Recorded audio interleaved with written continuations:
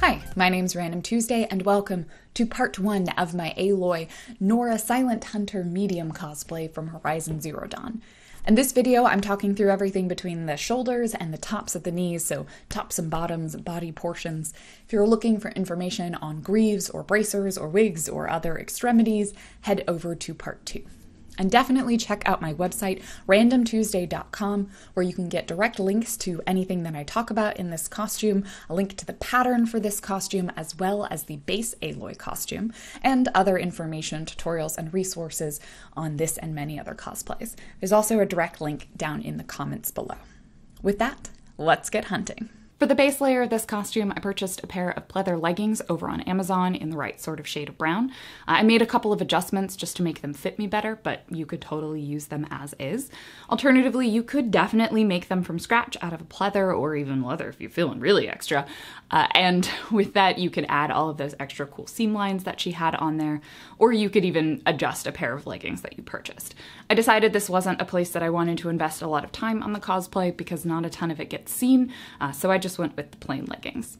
A little thing to consider is that pleather is super hot and sweaty and doesn't breathe at all, so if you're wearing this all day at a convention, maybe consider something that's not pleather, like a cotton, to help you breathe, or even just a pair of leggings. That's what I ended up wearing on the second day, so I was a slightly less sweaty Aloy at PAX than I was the previous day. For the top portion, I also purchased the base of this. It's just a plain brown cotton t-shirt. I cut off the neckline in order to hide it underneath the shirt that goes over the top of it.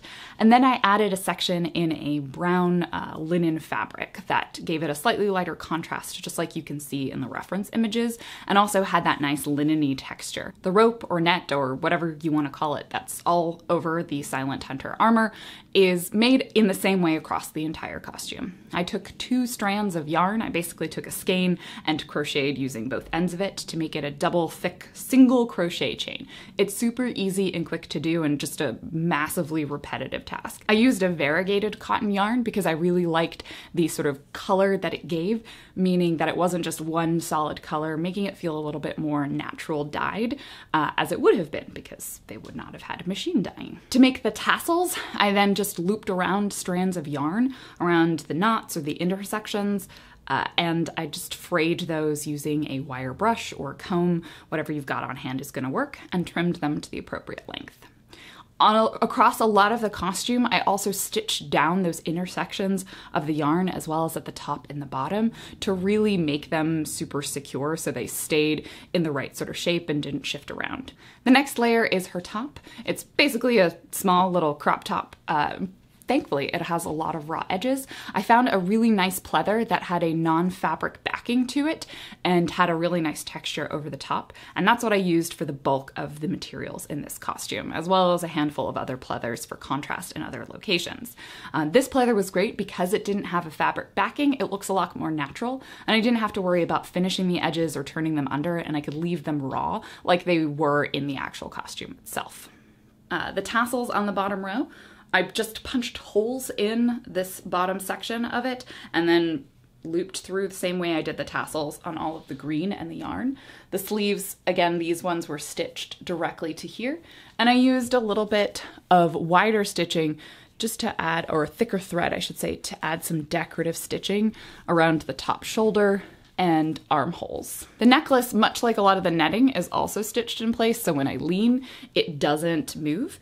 And this is just made out of a series of different materials that matched the aesthetic that I wanted to have as much as possible. So this is a strand of brown rubber. These are some thin bolo cord. I used silicone tubing for these, the sort of craft tubing that you can get for a lot of bracelets. This cool cord that I found at the fabric store that was a very cool color, and I have no idea where it came from. And then these little bits are made out of just blobs of Warbler. I formed around the joints and then painted copper. This little blue fabric section here, which is where I hid all of the joins of the various different materials. For the skirt, flaps bottom section. I made 4 panels out of the same pleather that the top was made out of. It's that same double-sided pleather, so I didn't have to worry about making the underside look nice as well, or even double layering whatever pleather it was that I could find. I stitched those on just onto a strip of, ended up being bias tape, ribbon, or something like that would work, just so that they're all stay in place and nice and together, basically form a skirt, wrap them around, and snap them together in the front. You can find more information about how these pieces layer together, as well as patterning for the net that goes on top of them over on my website, where I have a pattern for this cosplay and also for the base Aloy. Above the skirt sits the underbelt and then the overbelt. And the underbelt I made out of a couple layer fabric. This one was a little bit tricky and I went through a few different iterations, but I ended up settling on making the edge, the fake fur edge, using the same tassel material that I did around the top of the top.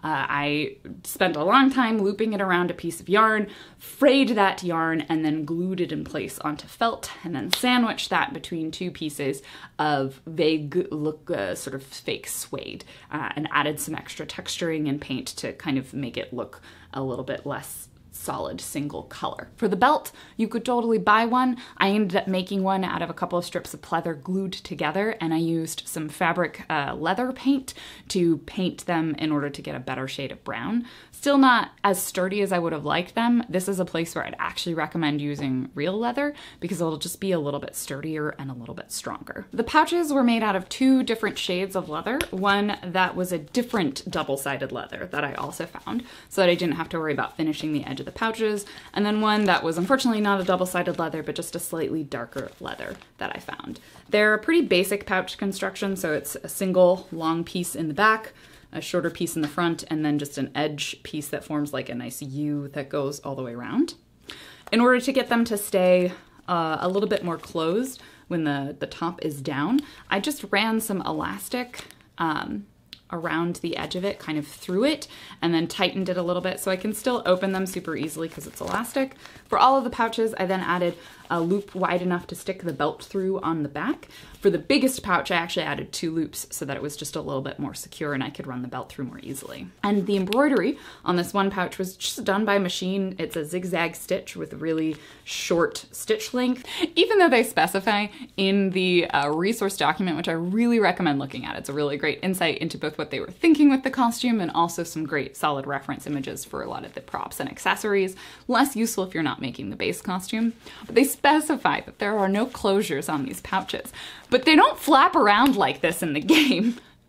So I added a snap to them. On the inside, I just sew it directly to the pouch, but on the outside, because I didn't want the stitching to show because she has no closures on these pouches, I sewed the snap to a piece of fabric and then glued that piece of fabric to the inside of the pouch so that they can snap close. The quiver is made over a folded up section of leather and then just stitched around the edge using that wider cord that I used on the top as well. And then I added the decorative pieces to the quiver, which are sections of EVA foam and Warbla glued directly to the quiver, and a couple of strands of like braided pleather that I found, and I just stuck 2 of them together to make it that right sort of thickness, run it through those sections of EVA foam metal-y bits, and just glue them directly to the quiver. And for the weird metal circle, I just used a metal ring, the same one that I end up using on the belt portion. The arrows are made out of wooden dowels with craft foam fake feathers at the tip of them. Thank you to Sour Fruit Junkie or Steph MHC. She helped me make those. She's great. Rope is just rope that I purchased online. I used about 20 feet of rope, and I used a tea bath in order, I just dunked it in a bunch of tea in order to get the color to be a little bit yellow or a little bit browner and not quite so bright white. And above all of that, we put this another loop of cording. It's that same sort of, I assume, decorative climbing cord, which has that kind of nice carbon fiber look to it. This one does need to snap on, so I hide the snap in the blue section, and it takes a little bit of fiddling, but you get the snap section out, and then I snap it together, and then I hide it. And that just loops around my waist above the belt and over the overbelt. Thank you so much for watching part 1 of my Aloy Silent Hunter cosplay. If you're looking for the rest of the cosplay information, head over and check out part 2. Don't forget to subscribe to my YouTube channel for information and notifications on when I have new videos out. You can also watch me live on twitch.tv/randomtuesday, where I'm frequently working on cosplays and I'm always happy to answer questions. Check out my website, randomtuesday.com, for pattern links, tutorials, and resources. And as always, lastly but never leastly, thank you to each and every one of my patrons over on Patreon who made this video and this cosplay a reality. If you're able to, any support over there is greatly appreciated. Thank you so much for watching.